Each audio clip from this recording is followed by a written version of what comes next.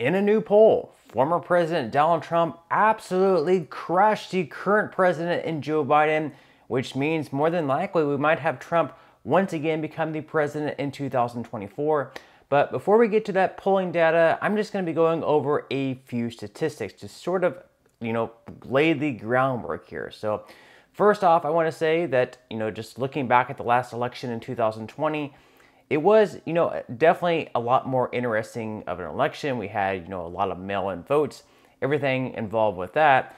But all in all, here are just a few different statistics. So first off, former President Donald Trump is the first, or was the first president ever to actually, run for re-election and have more votes in his re-election campaign than what he had in his previous election and still end up losing. Then, of course, we had Joe Biden, who, by all accounts, I don't think anyone is going to argue against this, is far less popular than Barack Obama was in 2008 when he first ran for president. Yet he gained almost 13 million more votes than Obama did in 2008. You can say that people hate Trump, and that's the reason people voted for Biden. But definitely a pretty interesting, statistic there. And yet, here we are in 2023, and President Biden has his approval rating right around 40%. So by all accounts, he's not really all that popular or approved upon. It's actually been lower than 40% at certain points in time. And only 25% of Americans say that our country is currently on the right track. So really, it's no wonder that only around 40% of Republican voters right now express that they're actually confident in the integrity of our elections. A lot of them wonder if there's any funky stuff going on behind the scenes, whether it's actually at the polls or, whatever it might be.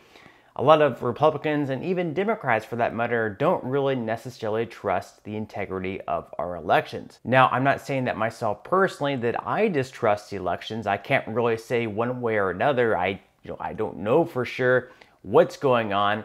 But obviously, there's a huge issue if we have so many Americans not trusting the integrity of our elections. I mean, what's the future of our country if we can't have the majority of Americans trusting whatever outcome happens to be of the elections, whether their candidate wins, whether their candidate loses? We cannot have a future. We do not have a future in this country if the majority of Americans say they don't trust the outcome of our elections. If they think they're rigged in some sort of fashion, what's the future in our country? I ask you. Now, once again, I myself personally, I'm not saying that the elections are rigged, that they're doing some sort of funky stuff at the polls or, bringing in all these votes at 3 a.m. or doing whatever a lot of people say they might be, whether they're right or wrong. But what I can say for sure is that the media and big tech can certainly play a big outcome on the elections, really either way. So, for example, the Hunter Biden laptop story, which would have been dropped, right before the election took place, right before a lot of people went to the polls, that was actually artificially suppressed by big tech in the media.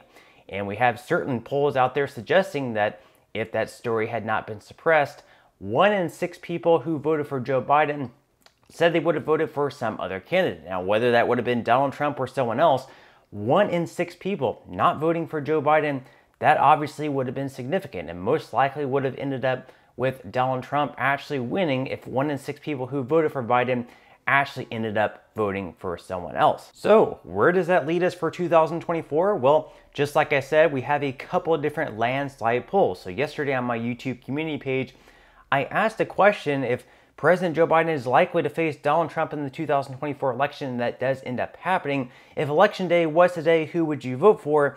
Out of the respondents, 65% said they would be voting for Donald Trump, 16% said for Joe Biden, and 20% said they're not going to be voting because they don't like either candidate or a third-party candidate other than Donald Trump or Joe Biden. So that's a pretty significant result there. 65% for Donald Trump and just 16% for Joe Biden. Then, of course, we have another poll from The Hill.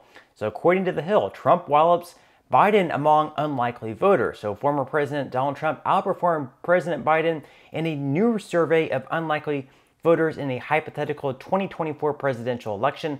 The Suffolk University/USA Today survey released Wednesday polled 900 U.S. citizens ages 18 and older, about half of whom were registered to vote. While the poll found respondents preferred Trump over Biden, more voted for either other or undecided. When asked for whom they would vote or toward whom they would lean at this time, 15% of the unregistered voters said Biden, 27.5% said Trump, and nearly 28% said either other, 5% or undecided, about 23%.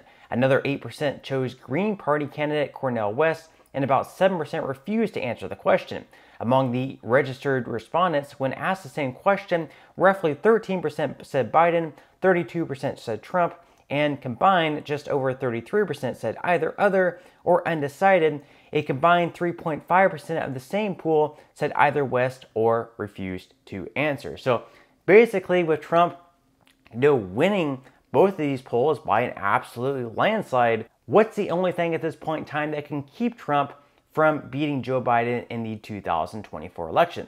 Well, maybe we can just, have Trump completely removed from the polling altogether, not even have him on the ballot in 2024 in the primary election for the Republican Party, or whenever it comes to the main election in November of 2024, or maybe we can just have him thrown in prison, or maybe both of them all together.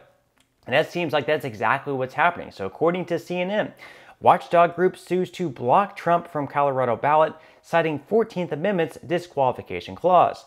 So a Washington-based advocacy group filed a lawsuit on Wednesday to block former President Donald Trump from the 2024 presidential primary ballot in Colorado, citing the 14th Amendment's ban on insurrectionists holding public office.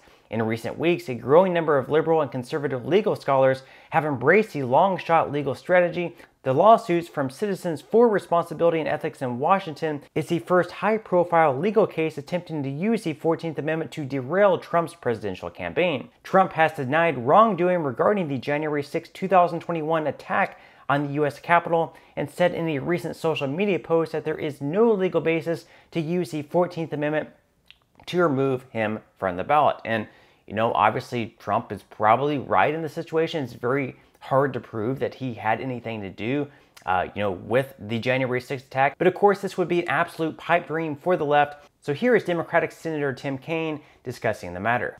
In my view, the attack on the Capitol that day was designed for a particular purpose at a particular moment, and that was to disrupt the peaceful transfer of power as is laid out in the Constitution. So I think there is a powerful argument to be made. My sense is it's probably going to get resolved in the courts.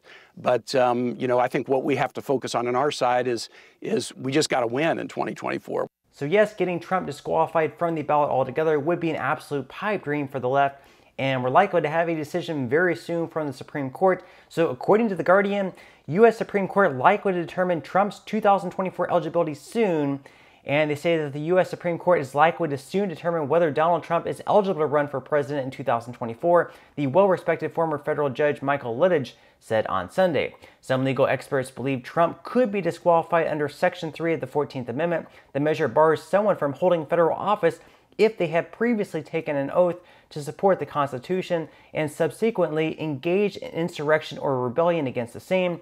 Interpreting that language, Lidditch and some other prominent conservative scholars have concluded Trump's actions on January 6th and his efforts to overturn the 2020 election bar him from running for president. Other scholars have been more skeptical of a disqualification claim, questioning whether Trump's conduct actually amounted to insurrection. So obviously, that's going to be a big deal coming up there. And the fact that Trump actually appointed 3 of the current Supreme Court justices is obviously probably going to rule in his favor here. But we'll just have to see how all this plays out. Let me know what your thoughts and comments are below on all this situation. But that's all we have for today's video. I certainly hope that you enjoyed. If you did, again, I would greatly appreciate if you could give this video a like. Consider subscribing to my channel if you have not already. And I will see you in the next video.